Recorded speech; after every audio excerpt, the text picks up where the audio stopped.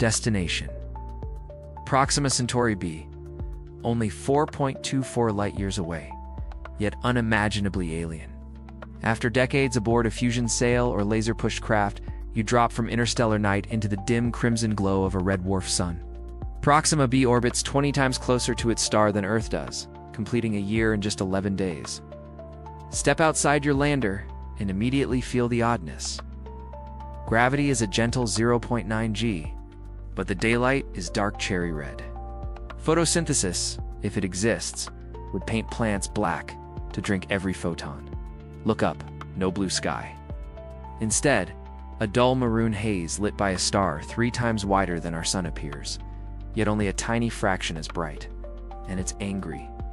Ultraviolet flares crackle every few hours, bombarding the surface with radiation that could sterilize unshielded skin in minutes.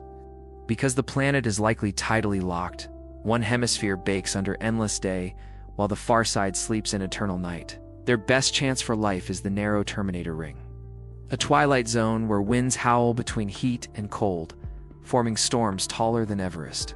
So what if you visited the nearest exoplanet? You'd find a world both close and profoundly remote, an orbiting twilight caught between flare-lit peril and perpetual darkness, inviting you to survive on the razor's edge of alien dawn.